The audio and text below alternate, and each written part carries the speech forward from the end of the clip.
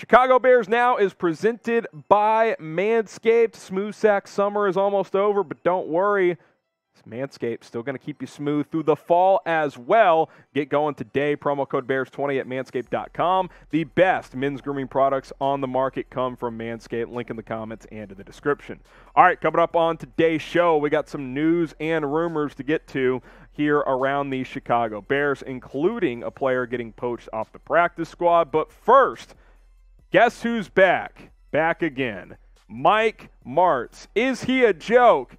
He is an absolute joke. For Smokin' Jays, bear down, F Martz in the chat. Mike Martz doubling down on his hate for Justin Fields. It makes no sense. Here's a quote from him on the 33rd team today.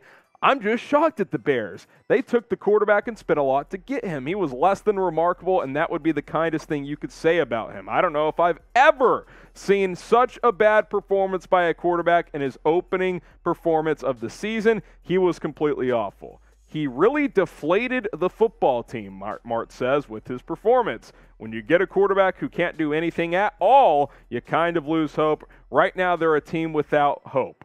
What in the hell is Mike Martz watching? What do you mean a team without hope? They won the football game 19-10. Oh, by the way, Justin Fields led a 19-0 run in the second half.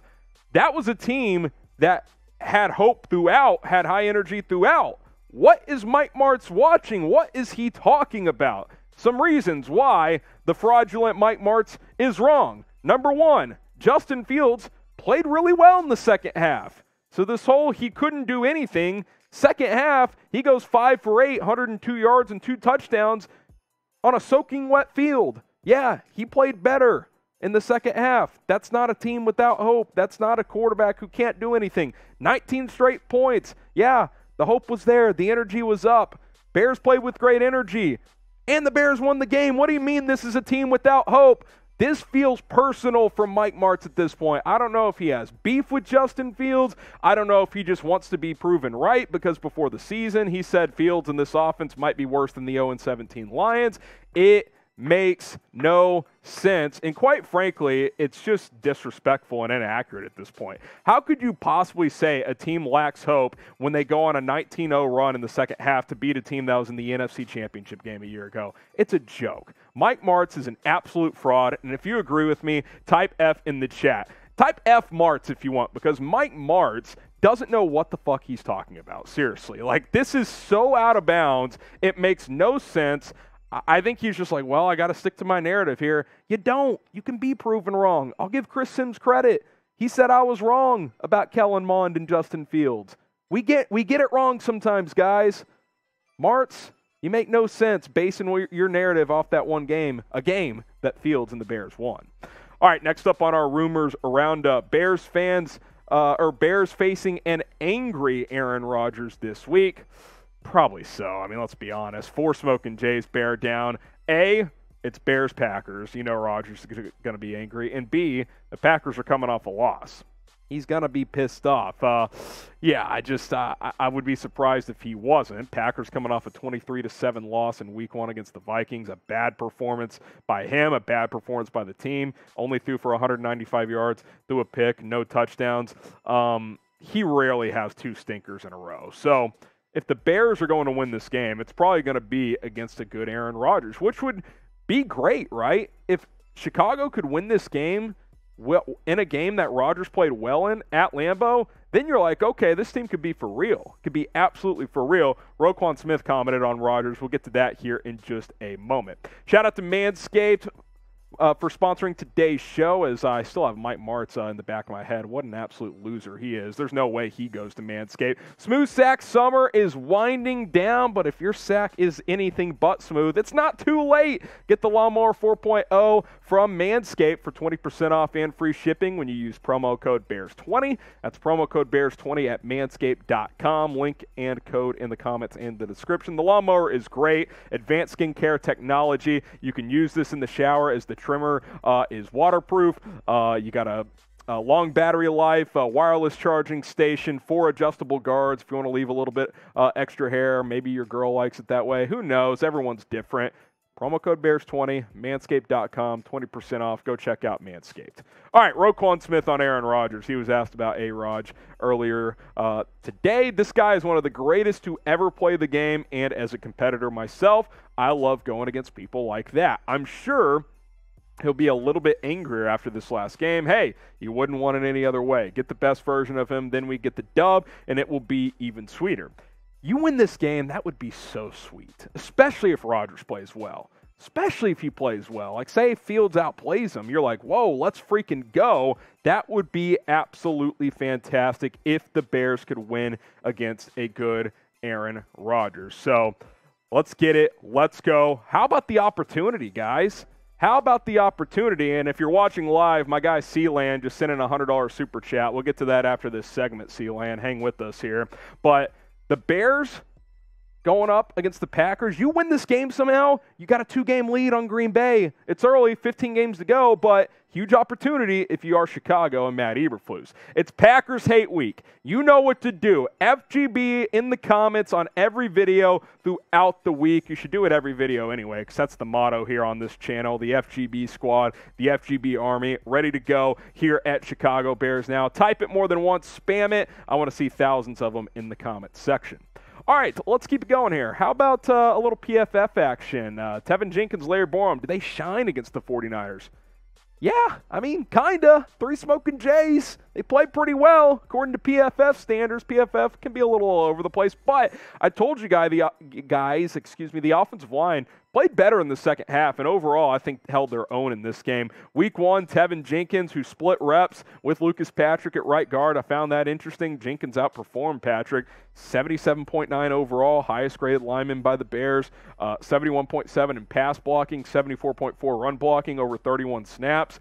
Lucas Patrick played 27 snaps. His overall grade just under 66, so not bad by any means. That's about average, maybe a tick above overall, but no doubt Tevin Jenkins graded out better there than Lucas Patrick. And then how about Larry Borom at right tackle? 75.3 overall, good both in pass and run block, over 72 on both, played all 58 snaps. Man, if Tevin Jenkins and Larry Borom can be the answer on the right side of this offensive line moving forward, that's fantastic. They both only allowed 1 pressure each. That was good to see as well. No sacks allowed by either of these two guys. Bravo. Good job by these second-year linemen, and kudos to the Bears for being willing to shuffle things in the preseason in camp to figure out where people can play best. We'll see how this Lucas Patrick, Tevin Jenkins, and even Sam Mustipher thing plays out. Mustipher's playing okay right now. I'll be curious to see what happens on that front as Patrick continues to recover from that hand injury. Couldn't snap the ball in week 1. You got to wonder when he gets cleared, is he going to start at center? Because all 3 of these guys can't start. They can't start. Now, maybe they keep rotating at right guard. I don't know. I don't love the idea of that, doing that throughout the season. But let's say Lucas Patrick is healthy this week for Green Bay. Who are you benching here? You got center and a right guard. Obviously, Jenkins can't play center, but you either bench Tevin Jenkins, play Patrick at guard, or Mustipher at guard, and the other one at center. I would bench Sam Mustipher if all 3 are healthy. I would start Patrick at center, and then Mustipher can be your interior flex guy. He can play guard if someone gets hurt. He can play center if someone gets hurt. Who you benching? Type SM for Mustipher, type LP for Lucas Patrick, or you can type TJ for Tevin Jenkins. All right, some news that actually slipped through the cracks last night. A lot going on around the NFL and around the Bears yesterday. Thomas Graham Jr., it became official today, poached off the Bears practice squad to the Bears active 53-man roster. So, couple thoughts here. Number 1, good for Thomas Graham. I think he's worthy of being on a 53-man roster. And number 2, it's unfortunate he got hurt in training camp, because this is a guy that was getting starting reps during OTAs, during minicamp. Didn't play at all in training camp or in the preseason. That's why he didn't make the 53. You got to be available, and that's just the way it turned out. I wish him the best because I think he's a talented player. I really do. I hope this doesn't, come back to bite the Bears, but they clearly didn't value him enough, at least where he was at this point, to activate him. So the Browns poach him off the practice squad. It is what it is. You just have to live with that sometimes.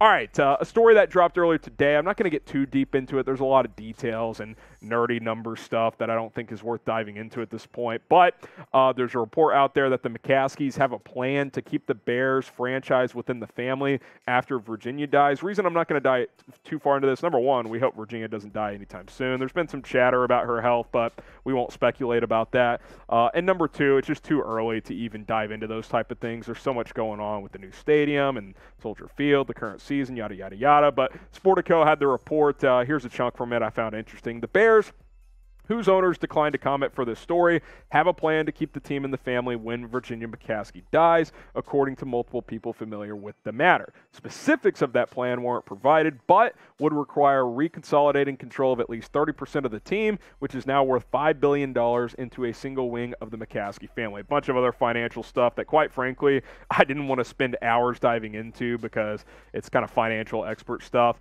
So a lot of details not worth discussing. I think the headline here is McCaskies don't appear to be selling, even when Virginia's out of the picture. There's always been this thought of, well, does George want to keep the Bears after, Virginia passes? It's kind of in his control at that point. Does he want to do that? He's never been a huge football guy. But if this report is true, that would kind of put all that to rest, as it sounds like the Bears would keep the franchise, at least for the foreseeable future, in the McCaskey family.